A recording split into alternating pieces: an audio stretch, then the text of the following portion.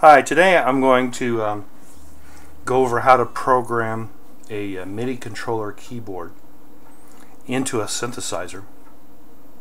When you have a MIDI controller keyboard, there's no really brains to it other than translating a key touch to a command that goes through the MIDI and goes either into your computer or to a synthesizer.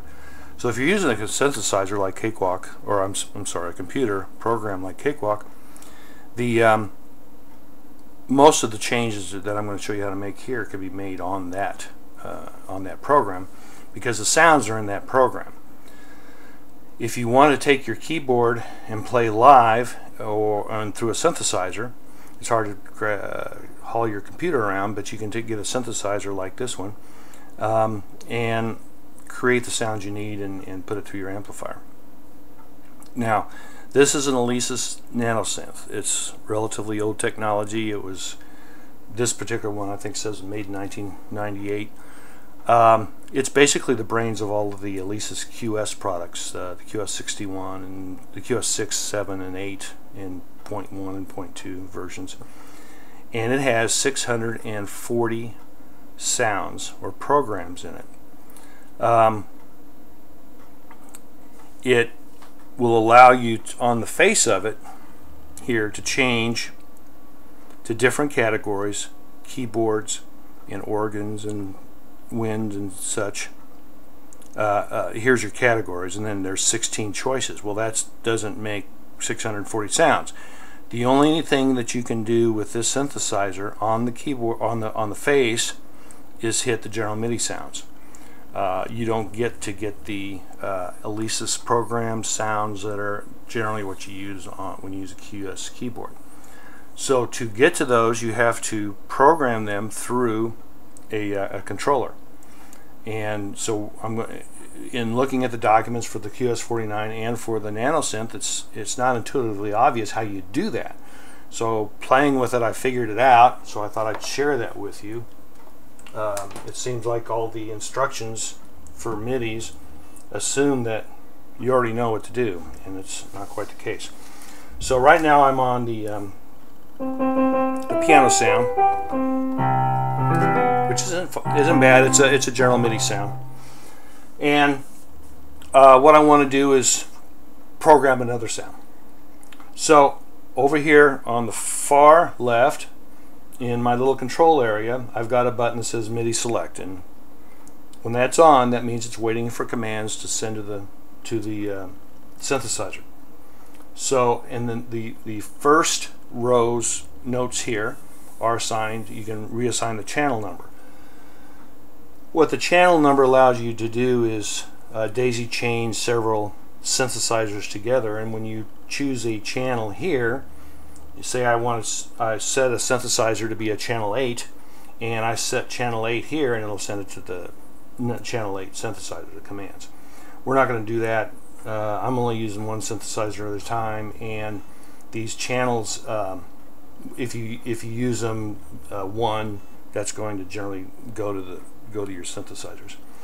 The next sections are preset commands that you might use a lot. There's velocity, reverb, volume, and it's got the volume knob over here as well.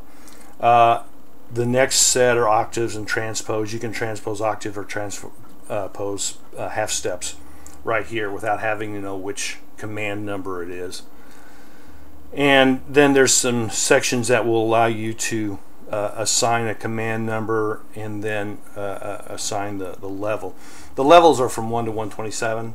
Volume is at 1 very, very low. At 127 is very, very high. The reverb depth at 1, you can't hear any reverb. At 127, it delays a very long time. Then on the far right of the keyboard, which is where I'm going to try to put it here and leave it while we do the rest of this, are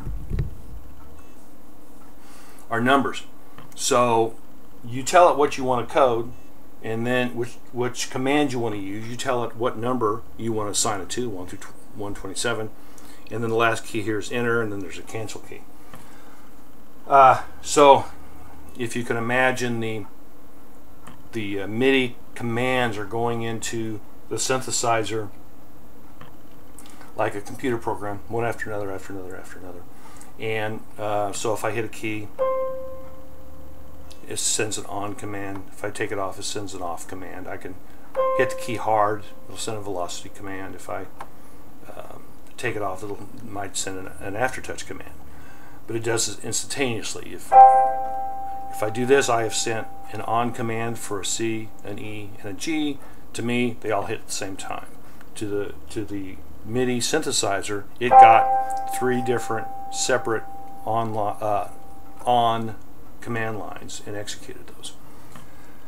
So once a command is set, it stays there until you turn it off. If I set a bank, it'll stay in that bank until I change the bank. If I send a program, it'll stay in that program until I change the program. So if you think of a bank as a group of sounds, and every category is included in that group. You've got pianos and chromatic and organ and so on in each bank, and the numbers sequence within those banks are the same for the program. So in this case, in the organ sounds, I've got in all the banks programs 16 through 23 are organ sounds. What I'm looking at here briefly is a list of banks and programs that I downloaded from the NanoSynth reference manual, which is great that they still have those out there. This thing's 20 years old. So if I want to go to my favorite sound, which is the whiter shade of pale sound, which is actually on here, is Shade O Pale, and I see here it's in bank 4. So I'm going to hit my MIDI select button that I showed you was over here on the left side before. I'm going to go to the MSB bank key, which is right there. So I've told it I'm going to tell you a bank number. I'm going to hit 4 and enter. The light on my MIDI select went off. You can't see it, but it went off over here, telling me that that transaction is complete. I have now set a command line to the synthesizer that says we're in bank 4 now. The Shade of Pale program, there's 127 programs in every bank, is 16. Now, since there's 127, there's 3 characters, so I'm going to put a 0, 1, 6. So I'm going to hit my MIDI select, I'm going to hit my program, I'm going to hit 0, 1, 6, enter. My light went over here, so it's recognized that the command has gone through. So the next sound you should hear when I press down these keys is going to sound something like Whiter Shade of Pale. So.